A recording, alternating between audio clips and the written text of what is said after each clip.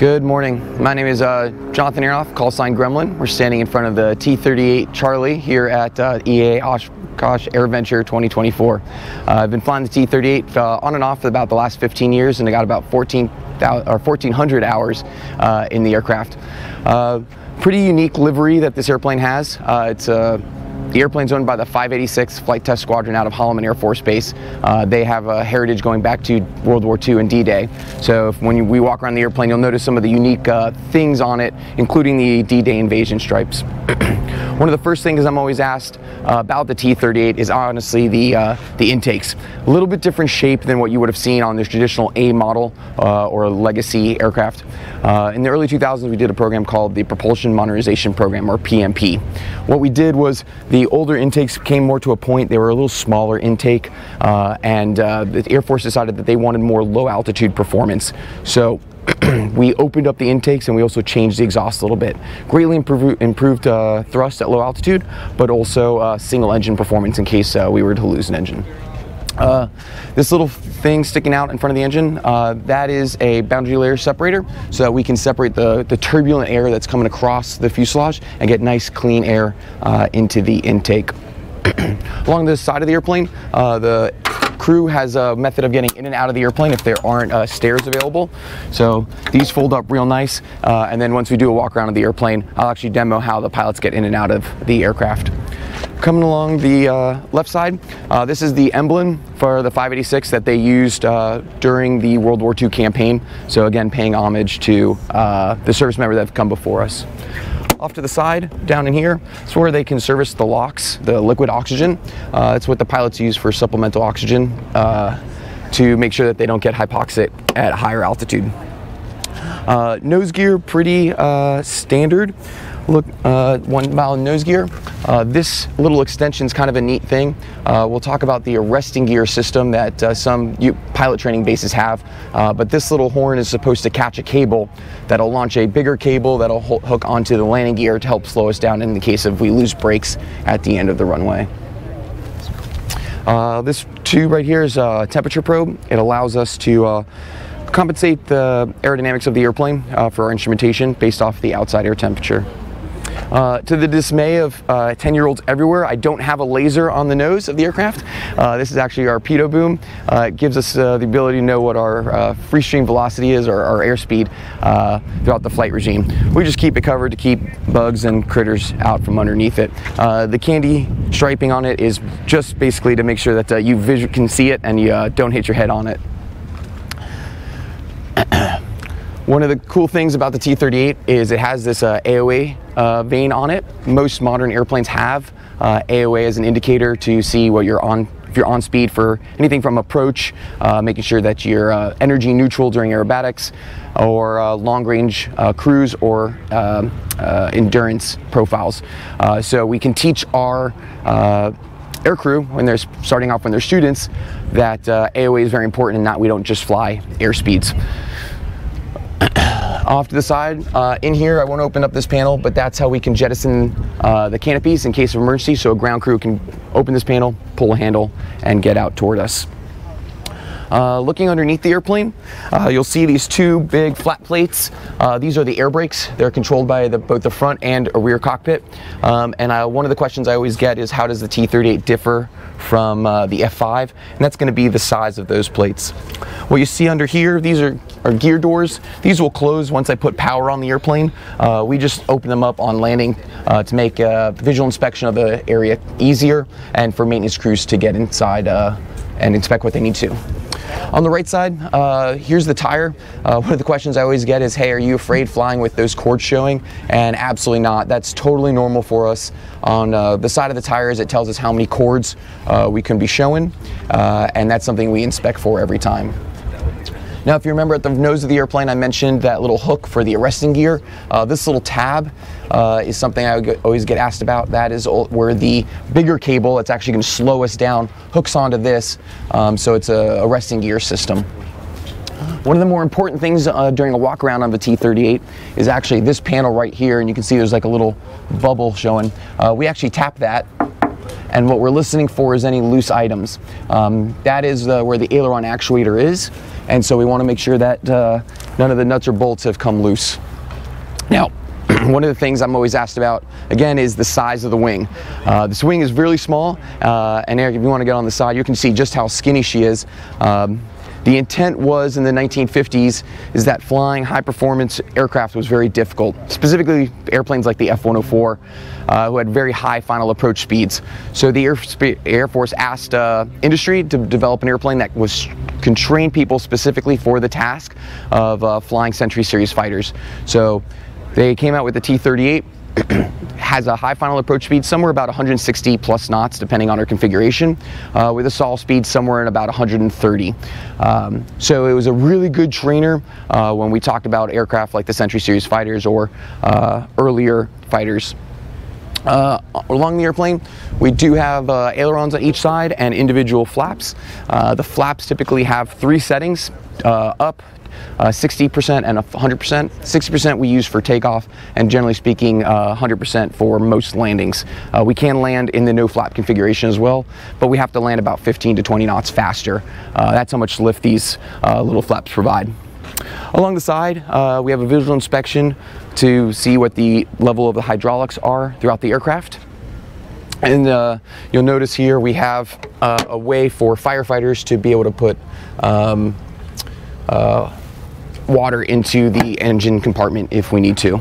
And then right behind that is our oil filler cap. We check that before every flight to make sure we have enough oil to fly the sortie. Now the T-38 is supersonic capable. I've taken it over 1.1 Mach, which is pretty fast for considering she was built in the 1960s. This is actually a 63 model. You can tell by the little 6.3 underneath the AF on the tail. So being that it's a supersonic fighter or fighter type, the horizontal stabilizer is all moving. So this entire piece will move, and it pivots around this aft hinge point. One of the nice things about the T-38 is when we normally fly it, we put our feet on the floor. That's because we have such a big vertical stabilizer and little skinny wings that adverse yaw isn't really a thing for us. Not only that, but the T-38 in the gear down configuration, we get a lot of rudder authority, probably more than we need at times. So as a safety feature, as to not over control the rudder, most pilots will fly with their feet on the floor. So the rudder movement changes when the gear up and gear down configuration. All right, the burner cans on the, we call them the PMP airplanes, are the ones that have been through the propulsion modernization program, have a different ejector or nozzles than what you would see on your earlier aircraft. So the pre-PMP ones basically had a smooth tail section. They added features to the tail section to make, like I said, improve the low altitude performance of the airplane. So these little flaps are completely passive, and they move with the differential pressure between the outside and the inside of the engine. Probably a pretty good shot. You can look through the exhaust cans. The afterburner is pretty effective. It almost doubles the thrust output of the engine, which is quite nice. And we actually take off in full afterburner. And then I'll just point out that this part of the afterburner right here, that's the variable nozzle. So it'll open and close to optimize the thrust of the aircraft. Moving along, we're going to pop underneath the airplane here, but one of the biggest limitations on the T-38 of where we can go is our lack of self-start capability. So we normally require a huffer cart or an air cart to pump air through the engine to get it spinning to start it for us. So that was a design choice in the 50s. You know, jet engines were still fairly new, and having that self-start capability was going to add a lot of weight and not necessarily the reliability they were looking for. So they just elected to always have an external start cart to start us. Likewise, we have the ability to connect external power. So if we want to really make sure that we set up our avionics and not burn the little gas that we do have, we can put external power on the airplane and start running the avionics before we start the engines.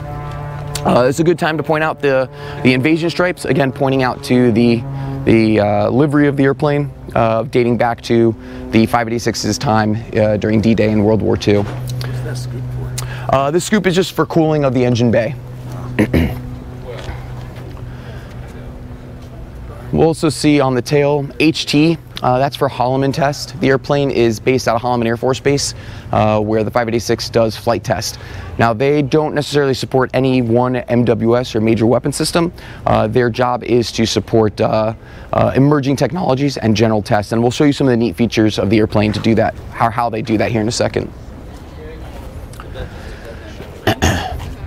So anytime we see bright orange on an airplane, that normally means it's for flight test, and it's not production representative, and it is not in a fleet configuration. So if you notice underneath the airplane, we have this orange painted MAL 12. It's a different assembly or mechanism to get onto the airplane or to attach things to the airplane. Again, that's very test specific. And hanging underneath that is a thing we call the Agile Pod. The Agile Pod is a test specific piece of equipment where we're able to fly small emerging technologies before we're ready to integrate them in the airplane. So it's a way to reduce the cost and barrier of entry into flight test and put experiments in the flight test environment. So for example, one of the recent programs we did was looking at fiber optic cables as a method to use them for measuring stress and strain on objects. So the way we typically used to do it, or how we do it now, is we put strain gauges at very discrete points along the fuselage, and each one of those strain gauges has to be individually wired up for power and telemetry. With fiber optics, we might be able to put one cable out the entire wingspan or along the span of the aircraft and measure at almost an infinite number of points the different stresses and strains that the aircraft is going under using interferometry, or how much the light wavelengths change throughout that length of the thing. So we just did a successful test with that. We were partnered, I think, with NASA, AFRL, and the 586 on that, and Test Pilot School. So without further ado, I'll kind of demo how pilots get in the back seat or back in the front seat, and then we'll get you looking over the side. So kind of have to be a little bit of a gymnast to do this in the real world, but you step up, over, and then it's just a hop, skip, and a jump into the aircraft. Getting out, likewise, you can just hop from one peg to the other if you were the student pilot to climb into the T-38.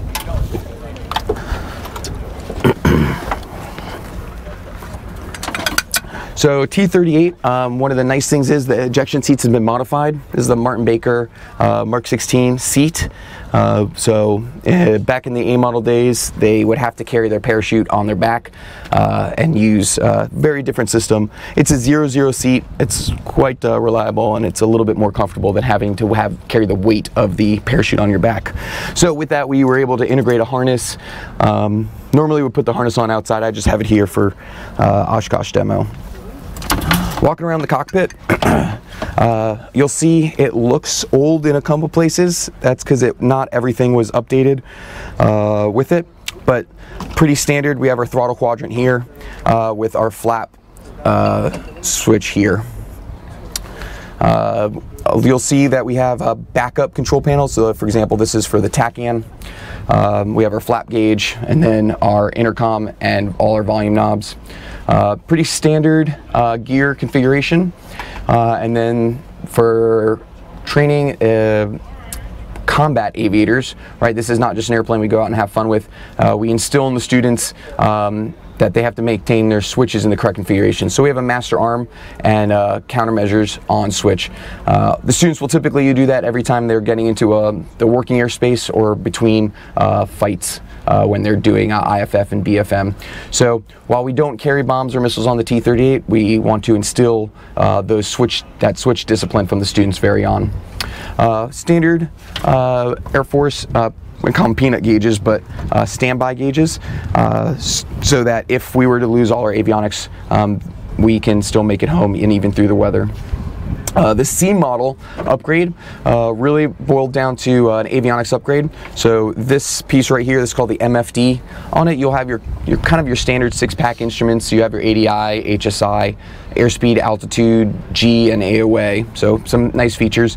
And then on the bottom, we can also pull up a moving map. Now I can't necessarily overlay like a sectional on it. It's lines off of that we program in, but it's a big improvement over having to do pie in the sky to maintain area orientation. Above that, this is the upfront control panel, the UFCD, and on it is how we do most of our interaction with the avionics. So we have a full keyboard that allows us to type in, for example, ICAO waypoints when we go cross country, and then it's also how we control our weapons, our simulated weapons, and the radios as well. And then on the far right, this panel, the EED, it's for our engine display panel. If you looked at the A model gauges, they're very similar in display, but the big difference is now they're digital, and we also have digital readouts. The hydraulic switches have remained the same, and then we have our master warning caution panel as well, so that can give us our indicator lights of different failure modes of the airplane. Canopy jettison handle. So if we wanted to just jettison the canopy and not have to jump out of the airplane, it's there. And then just above those is the backup control heads for the UHF radio and our navigational system. Then moving around the right side of the cockpit, it looks pretty all normal. From here aft, we have some flight test equipment that doesn't really apply to the standard T-38, but they had a different IFF mode available for it. This big black handle, that's how we open and lower the canopy, so that's all done manually. Let's see, the ejection seat has some neat features. So these leg garters will go around, in this case this lower one, around our ankle, and then we have another one here that goes around our thigh. And the idea is that these are going to bring our legs in and tuck them underneath us as we go out the top of, or excuse me, as we exit the aircraft. So the standard ejection seat position is the legs all the way out, and the idea is we're trying to reduce the distance between our femur and the seat itself. To safe and arm the seat, we have a lever right here. All we do is pinch that guy and bring it down. We currently have the seat safed with a pin, so this lever won't move. And then the actual ejection mechanism is this yellow and black striped handle. So just one little handle to get us out of the aircraft if we need to. So that's basically the T-38. So I appreciate you coming along with me for this journey, and from Oshkosh 2024, have a great day.